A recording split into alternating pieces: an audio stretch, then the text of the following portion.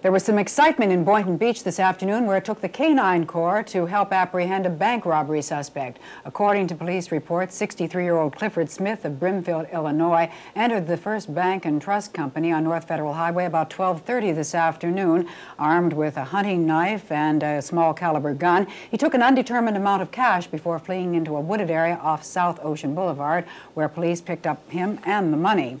In resisting arrest, the suspect suffered a minor dog bite. He was taken to Bethesda Hospital before being transported to Palm Beach County Jail, where he's been charged with armed robbery. FBI officials will join in the investigation since Smith allegedly is wanted in connection with another robbery in Cambridge, Illinois.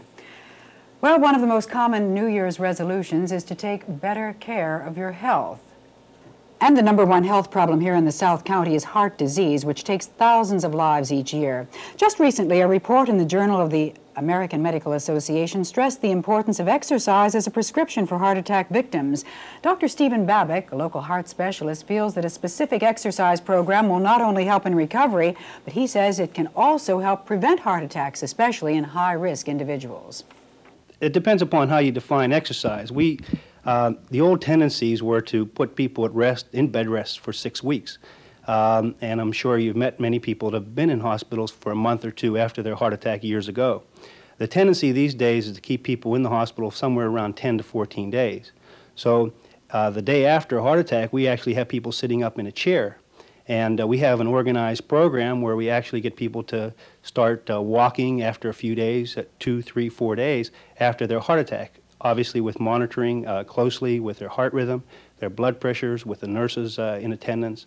And we think that it helps promote their getting back to gainful employment, getting back to their family, and reduce the stress of their heart attack. Dr. Babick feels that psychological stress definitely influences one's potential for developing heart attacks. However, there are other risk factors, and we'll be talking about those tomorrow night. I'm Eleanor Schano-White, reporting from the South County Bureau in Boca Raton.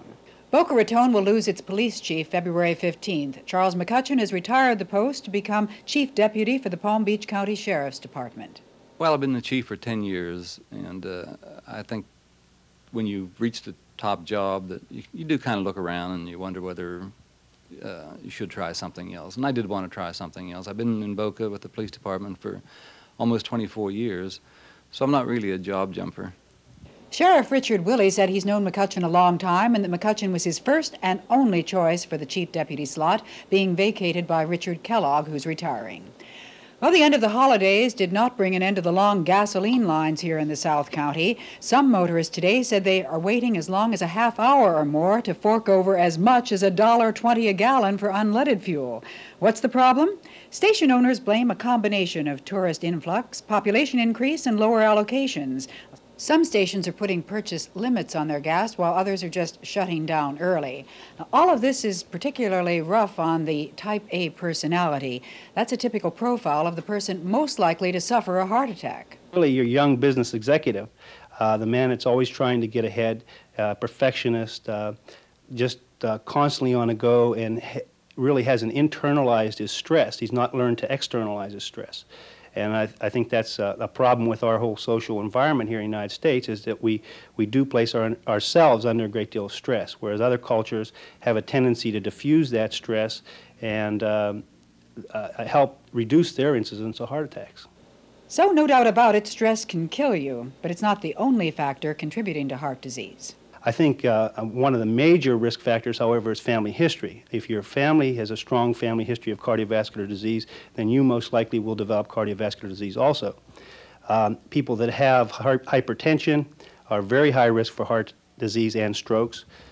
People with diabetes, I think cigarette smoking is a major contributor to heart disease, obesity, and there probably are a few other factors which I haven't mentioned, but those are the major ones. And which poses the greater threat, cigarette smoking or obesity?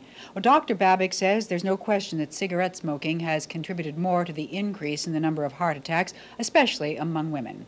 In our next report, the stress test and open heart surgery. I'm Eleanor Schano-White reporting from the South County Bureau in Boca Raton. The home of the Enterprise will be undergoing some changes in the near future. The Pompano Beach City Commissioners and Goodyear blimp officials have agreed to move the airship's mooring mast 300 feet west of its present location to comply with an FAA order designed to give tower controllers at the Pompano Air Park better visibility. Moving the 28-acre blimp base will cost $150,000. It'll also force the closing of a portion of Southeast 5th Avenue between 10th Street and Copans Road. Now, the changes are expected to take place when Goodyear builds its 85-foot hangar, and that'll be sometime later this year. Meantime, the Retired Senior Volunteer Services Program is once again back in business here in the South County area. It had to close its doors on January 1st when federal funding was cut off. But now, with monies from the United Way, the operation is recruiting volunteers once again. And we have many exciting volunteer positions that are available to our seniors. For instance, tutoring in our schools, in the court system, helping in the Medicare program, the Internal Revenue Service, which is coming up April the 15th, and working in the hospitals, nursing homes, wherever there's need for volunteers. And that need includes everyone from retired housewives to executives. So if you're over 60, if you have some time on your hands, your talents and services are badly needed. To call for an appointment, you can phone 395-8920. Well, finally, by proclamation of the mayor, this is Photography Month here in Boca Raton. To mark the occasion, several exhibits are currently on display. One is at the Gulfstream First Bank and Trust office on Palmetto Park Road, where some of the area's best-known local photographers are showing their works. Included in the show are black and white, color, and hand-tinted prints, along with examples of some of the oldest photographic techniques. Another prize-winning collection of photographs entitled America as I See It is currently on display on the campus of Florida Atlantic University. I'm Eleanor Schano-White reporting from the South County Bureau in Boca Raton. Deerfield Beach Police picked up 30 Haitian refugees during the pre-dawn hours today as they were walking along a bridge on North Federal Highway near the Boca Raton-Deerfield border. According to police, the immigrants, who each paid $500 to $600 for passage, were dropped from 2 boats at the Hillsborough Canal. They've been turned over to U.S. immigration officials in Miami. The latest group brings to 86 the total number of Haitians who have entered the South County area illegally since the first of the year. Meantime, both suspense and speculation are mounting at the Boca Raton Police Department over who will be named to succeed Chief Charles McCutcheon, who retires the post on February 15th to become Chief Deputy of the Palm Beach County Sheriff's Department.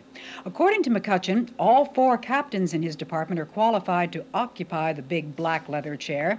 However, one has already ruled himself out of contention. 59-year-old Captain William Lestrange told me he'll retire soon. He says he doesn't want to be considered for the job. So that narrows the field down to 3 men, one of whom will be picked by City Manager Jack Morehouse to be named Interim Police Chief in the next 10 days. The youngest is Captain Peter Petracco, a 38-year-old former New Yorker who holds a master's degree in criminal justice from Nova University. Petracco has been on the force for 15 years. He's married and the father of 2 children. Another ex-New Yorker with 17 years on the force is Frank McGuire, who started as a patrolman, worked his way up through the ranks to captain in charge of administration. McGuire is a bachelor and a graduate of Northwestern University. Unlike McGuire and Petracco, who were non-committal about their desires to be named to the post, Captain Wayne Wright laid it on the line, admitting candidly that becoming police chief has been his longtime goal. Wright, who has headed up the Detective Bureau for the past 8 years, was also quick to point out that he and Chief McCutcheon share similar backgrounds. They both come from western Pennsylvania, where the chief worked as a coal miner and where Wright worked in the steel mills near Pittsburgh. Although the city manager has the authority to name a permanent police chief, Jack Morehouse, who will retire in June, says he feels that the final choice should be made by the new city manager. I'm Eleanor Schano-White reporting from the South County Bureau in Boca Raton. Lee Iacocca, head of the Chrysler Corporation, has arrived in South Florida to be with his wife Mary, who is listed in critical condition in the coronary intensive care unit here at the Boca Raton Community Hospital. The 55-year-old Mrs. Iacocca, who has a history of heart trouble, suffered a coronary attack on Wednesday while vacationing at the family's winter home at the Sable Point Apartments on South Ocean Boulevard. Her illness forced the cancellation of a meeting in New York City yesterday, at which time Iacocca was expected to expand on the financially ailing automaker's nationwide refund program. It's been learned that 10 of Chrysler's top officials will fly into South Florida over the weekend to attend a closed-door meeting with Iacocca on Monday. I'm Eleanor Schano-White, reporting for Channel 12 News from the South County. U.S. immigration officials have 56 Haitians in custody tonight, picked up in 2 separate incidents in North Broward and South Palm Beach County within the past 24 hours. A total of 31 men, 13 females, and 2 infants were in a group dropped off along the seawall on the Intracoastal at Hillsborough Beach early last evening. A security guard spotted several of the refugees strolling leisurely along A1A about 6:30 p.m. Half dozen of them had crossed the Deerfield Beach line before being picked up by authorities there. According to reports, the Haitians, who paid from $300 to $1,000 for passage, have been turned over to the West Palm Beach Border Patrol for processing. Meantime, Boca Raton police received a call this morning from construction workers who spotted a 21-foot speedboat beached near 40th Street. Within minutes, they had rounded up another 10 Haitians who left a few pieces of clothing, some water, and gasoline scattered on the beach. Well, approximately 9 a.m., we received a call of some Haitians on the beach, some of them walking westbound on 40th Street. We came over to the area and we found the boat on the beach. We picked up 6 female Haitians and 4 male Haitians. They're now at the Boca Police Department waiting on the Border Patrol or immigration authorities to come down. We believe that's all that were in the boat at the time. The boat, which the Haitians powered themselves, carried a Freeport registration and is believed to be stolen. The refugees were taken to the Boca Raton police station before being transported by bus by immigration officials to Miami. Briefly, in other news, City Manager Jack Morehouse says he will appoint one of the city's 4 police captains to become acting police chief to replace Charles McCutcheon when his retirement becomes effective February 1st. McCutcheon quit the post to become chief deputy of the Palm Beach County Sheriff's Department. I'm Eleanor Schano-White, reporting from the South County Bureau in Boca Raton. In a speech before a special session of the Electronics Industries Association meeting at the Boca Raton Hotel, Senator Richard Lugar, Republican from Indiana, today called for President Carter to take military action against the Soviet Union in response to the invasion of Afghanistan. The problem is our inability in the short run to do very much about it. This is why the President's moves, in my judgment, have to be military moves. That is, the rearmament of this country, and specifically arms to Pakistan, through Pakistan to the Afghan rebels. Meantime, one of the major issues facing the electronics organization is the U.S. embargo on high-technology exports to the Soviet Union.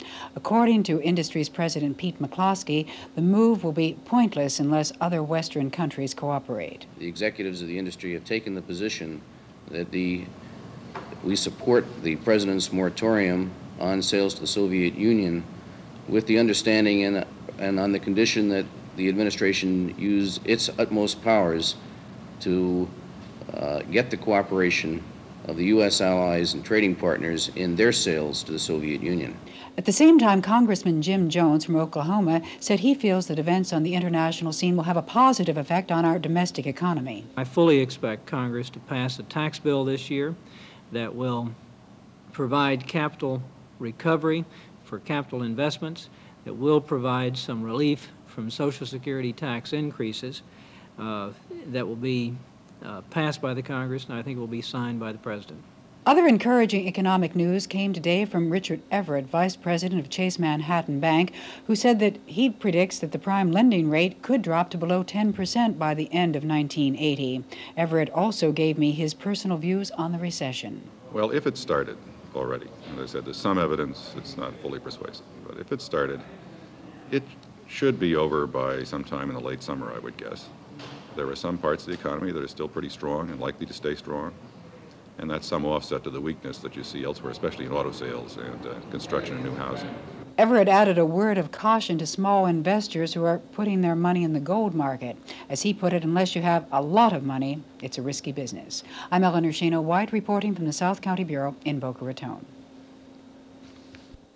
The body of 47-year-old Mary Rashkin was pulled from a canal at Southeast 9th Avenue in Pompano Beach about noontime today. According to police reports, there were no indications of foul play. The victim was last seen by her husband about 1 o'clock this morning. Meantime, 18-year-old Larry Smith was killed in a construction accident at the gates of Hillsborough and Deerfield Beach about noon today. Smith was hit on the head by a backhoe. He was dead on arrival at North Broward General Hospital. Well, tonight at 7 o'clock, the Greater Boca Raton Chamber of Commerce is going to sponsor a special seminar on shoplifting, Florida's #1 dollar loss crime, and one that affects each and every consumer, since according to the Florida Retail Federation, we all pay over $200 extra each year in higher prices to cover the store's loss of merchandise. Joan Gommel, who heads the Chamber's Retail Committee, explained some things small shopkeepers can do to deter shoplifting. In our store, we always greet the customer when they come in so that they know we're aware of them being in the shop. Our store is set up so that we can watch them and be with them constantly and help them make their selections. Can you spot a shoplifter? Not readily, but they act a little nervous, and you just are aware that they're there. The figures are staggering. This year, retail thefts in Florida are expected to top $300 million. And according to Sergeant Mike Knoll of the Boca Raton Police, the local loss figures are conservative. A lot more serious than statistics would have us believe. We make roughly an arrest on the average about 1 a day for shoplifting throughout our city, which doesn't seem like that much, but you consider how many cases of shoplifting go unreported or even undetected. It adds up to quite a few hundreds of thousands of dollars. What sort of methods do shoplifters use? Well, they've used just about everything from simply palming the item, picking it up off the counter and keeping it concealed in their hand. We've had instances of people trying to steal jewelry by putting it in their mouth and swallowing it, all the way to the other extreme of women taking large objects such as typewriters and large canned hams and lifting up their dress and holding it between their knees and walking out of the store rather precariously. So it's limited only by their ingenuity and imagination. It should be pointed out that shoplifting is not a spur-of-the-moment kids' crime. In fact, 65% of all shoplifters caught have the money to pay for the merchandise they're stealing. Is it a disease? Perhaps. Psychologists talk about TV and the pressures of our society and the need to have and to get. And there was great pressure, psychological and emotional, to get something for nothing, to get ahead. And to teach these individuals that it is a crime and there are severe punishments, hopefully will keep them out of as stores as shoplifters. So to put it simply, shoplifting is a serious crime. If convicted, shoplifters could face several $1,000s in fines and up to 5 years in prison. I'm Eleanor Schano-White reporting from the South County Bureau in Boca Raton. The home of the Enterprise will be undergoing some changes in the near future. The Pompano Beach City Commissioners and Goodyear blimp officials have agreed to move the airship's mooring mast 300 feet west of its present location to comply with an FAA order designed to give tower controllers at the Pompano Air Park better visibility. Moving the 28-acre blimp base will cost $150,000. It'll also force the closing of a portion of Southeast 5th Avenue between 10th Street and Copans Road. Now, the changes are expected to take place when Goodyear builds its 85-foot hangar, and that'll be sometime later this year. Meantime, the Retired Senior Volunteer Services Program is once again back in business here in the South County area. It had to close its doors on January 1st when federal funding was cut off. But now, with monies from the United Way, the operation is recruiting volunteers once again. And we have many exciting volunteer positions that are available to our seniors. For instance, tutoring in our schools, in the court system, helping in the Medicare program, the Internal Revenue Service, which is coming up April the 15th, and working in the hospitals, nursing homes, wherever there's need for volunteers. And that need includes everyone from retired housewives to executives. So if you're over 60, if you have some time on your hands, your talents and services are badly needed. To call for an appointment, you can phone 395-8920. Well, finally, by proclamation of the mayor, this is Photography Month here in Boca Raton. To mark the occasion, several exhibits are currently on display. One is at the Gulfstream First Bank and Trust office on Palmetto Park Road, where some of the area's best-known local photographers are showing their works. Included in the show are black and white, color, and hand-tinted prints, along with examples of some of the oldest photographic techniques. Another prize-winning collection of photographs entitled America as I See It is currently on display on the campus of Florida Atlantic University. I'm Eleanor Schano-White reporting from the South County Bureau in Boca Raton. You can't separate politics from the Olympics, according to marathon swimmer Diana Nyad. The woman who became the first person to swim from Bimini to Florida last spring told Channel 12 News today that she supports President Carter's proposal to boycott the Summer Games in Moscow. I understand as well as they all do, because I put in all those years too, even though I'm not going. But I must say that if I were an athlete, I'd even stick with it. I don't think we should have been in Berlin in '36. And as much work as they put in, especially the track stars and the swimmers who have nothing else, they have no pro life coming afterwards. It's such a shame, but I don't think they should be there. I mean, it's unconscionable what's happening in the Middle East today and in Iran. And the only spokesword we can give is not to go to Moscow. Ms. Nyad said her next goal will be to swim 100 miles straight in open sea. She plans to make that attempt sometime next summer in Europe. Meantime, controversy again surrounds the Boca Raton airport. Local citizens groups are remaining firm in their opposition to Friday's Florida Board of Regents proposal, asking that a joint authority be organized to manage the airport. Opponents claim that since the airport is within city limits, it should be city-controlled. Well, thousands of Delray Beach residents will probably have to send in another check for their utility bills and license renewals and property taxes. The city will be notifying them soon if their checks were among $73,000 worth stolen from a vault in the offices of the Finance Department early Friday. In addition, some $2,000 in cash was taken. Delray police say they have no suspects, although an intensive investigation is continuing, which includes questioning and fingerprinting of some 21 city employees. I'm Eleanor Schano-White, reporting from the South County Bureau in Boca Raton. Walter Heller brought some encouraging economic news during a visit to South County today. The former economic advisor to Presidents Kennedy and Johnson said even though we're on the threshold of a recession, he expects it to be a moderate one and of short duration. He also looks for mortgage interest rates to come down soon. I have no doubt that mortgage interest rates are now beginning to crest.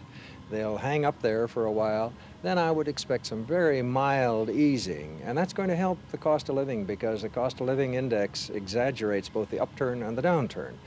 And the other thing is, interestingly enough, oil prices aren't going to rise as fast in 1980 as they did in 1979. When they hit the consumer level, they will rise only about half as fast this year as last year, and that's going to help us some. I think we'll get out of the double digits on inflation generally by mid-year.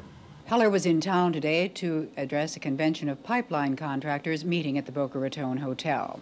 Meanwhile, Hugo Scheltema, ambassador of the Netherlands to the United Nations, told a news conference today he's not sure yet whether his country will send athletes to the Olympics if they're held in Moscow this summer. I think it's a matter of debate.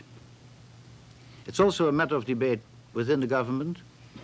As I say, it's not a government decision, but surely the government is in a position to pronounce itself on the desirability to participate or not. Mr. Ambassador, would the Netherlands support a boycott of trade with Iran? I don't know yet. You will have read in the newspapers that boycott of trade with Iran is a very difficult proposition for a good many countries, including countries in Western Europe. And while we all agree, I should say even more than 100%, on the desirability that something should be done, or let me put it this way, that the problem be solved, and while we all agree on the condemnation of the actions by the terrorists in Tehran, another question is whether and to what extent we agree on certain measures proposed by the United States. Scheltema said further he doesn't feel the power of the UN as a peacekeeping force in the world has lost its effectiveness in spite of recent Soviet Union vetoes on U.S. proposals. In other news, there are still no suspects in Friday's double murder at the Meadows retirement community in Deerfield Beach. According to police, Yehu Sanzu of Coral City was arrested outside this house at 1702 Southwest 19th Avenue carrying a concealed weapon. He was released on $1,000 bond. It was also Sanchez who identified the victims as 38-year-old Robert Sergener and 24-year-old Jean Capella. Police indicate the murders may have been drug-related since $50,000 worth of cocaine and 2 small weapons were found inside the house. I'm Eleanor Schano-White reporting from the South County Bureau in Boca Raton.